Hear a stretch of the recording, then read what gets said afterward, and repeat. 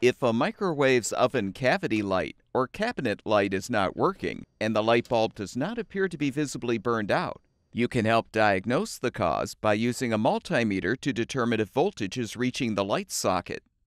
The cabinet light can usually be reached by simply unthreading a screw to release the lens cover on the bottom of the unit.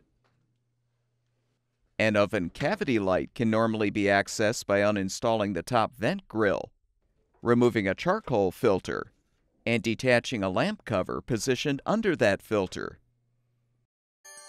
Before you attempt any disassembly, be sure to unplug the appliance's power cord or shut off the power supply. Once you've reached the light assembly, disconnect the wire connector or wires.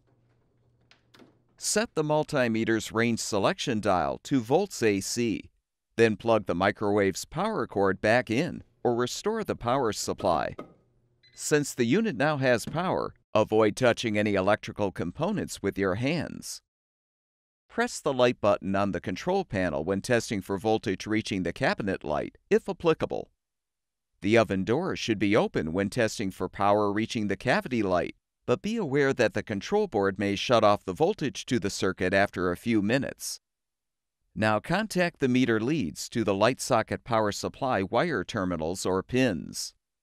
If the meter display shows that voltage is present, the light socket is receiving power, and the socket or light board itself is likely defective. However, if the meter display indicates no voltage is present, then the source of the light problem is probably the microwave's main control board.